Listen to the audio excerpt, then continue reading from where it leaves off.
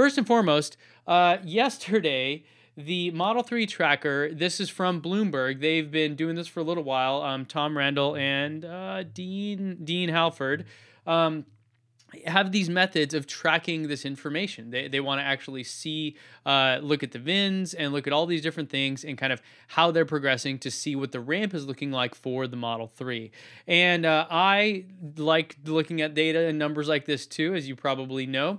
And so I've taken these numbers and plugged them into my forecast model to try to figure out exactly if they will hit that 2,500 per week goal by the end of Q1, which, by the way, is in like 5 days. So needless to say, one of the biggest things was that they just jumped. You can see that Tom Randall had an update here. He said, this is the last week of production before Tesla reports its quarterly progress.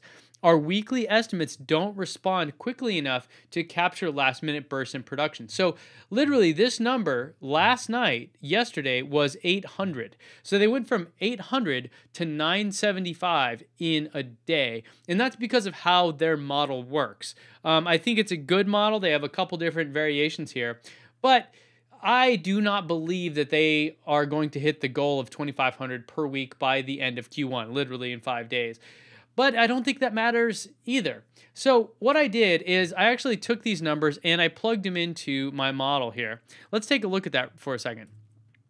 First, this is the function, the log function. If you're unfamiliar, maybe in stats class in college or something, you guys remember how it all worked.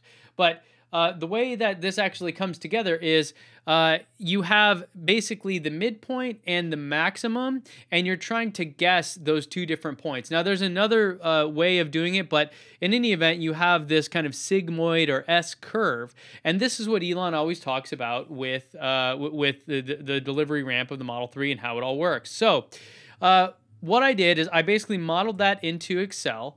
And I couldn't find the link of the guy who originally built this, but if and when I do, I'll post it. But he basically did a version of that in Excel, which instead of having a single midpoint, we have 2 points, kind of the starting and end points.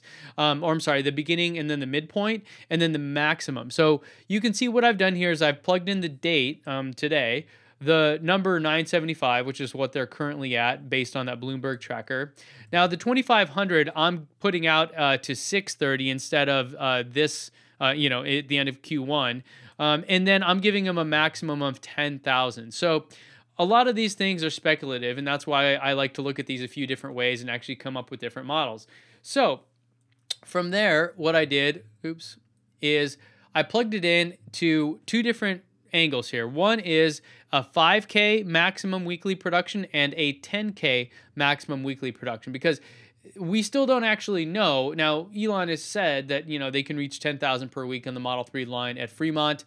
But until that's proven, I think it makes sense to have a really healthy dose of skepticism, because all the other numbers and everything that they've came up with have not actually panned out. So I modeled both of them. The dark kind of red or pink is the 5,000 one. You can see that line kind of referencing there. And then the other one is the 10,000 one. So all of these are using that midpoint of June 30th at 2,500, and kind of where would they go from there. So this is what that ramp looks like. And if you extrapolate that out, you can see what the totals would be by year. So for 2018, we're looking at 85,000 if you're on the 5K maximum. If you're on the other model, the 10K model, then we're looking at 170,000. So that's a big number for Tesla.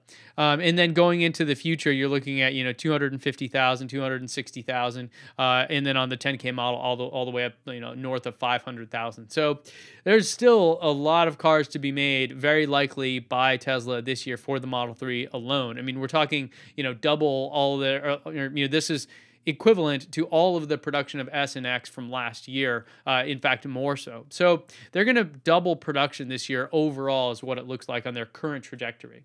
So I think this is good news. I think that even though they're obviously delayed, lots of people are getting their cars. The more you look online, the more you see, truckloads of them going by and people posting videos from the Fremont factory. There's all kinds of things, all kinds of good signs that this is really, the ramp is going well, or at least it's improving. And so I'm going to continue to monitor this, as you guys know. One other tidbit about this, that there was the current consensus of the total vehicles in 2018 from a different Bloomberg source. This is the Gadfly. This is a chart kind of thing where you just get charts every day. I love this email list. I watch it all the time. And so they're currently at 143,000 for their guess for 2018. That fits right kind of neatly between my low and high estimates. So we'll see. I'm curious what you guys think. Leave me a comment down below. And if you have any other insights in here that you want to share, please hit me up on Twitter or just in the comments down below, and we'll take it from there.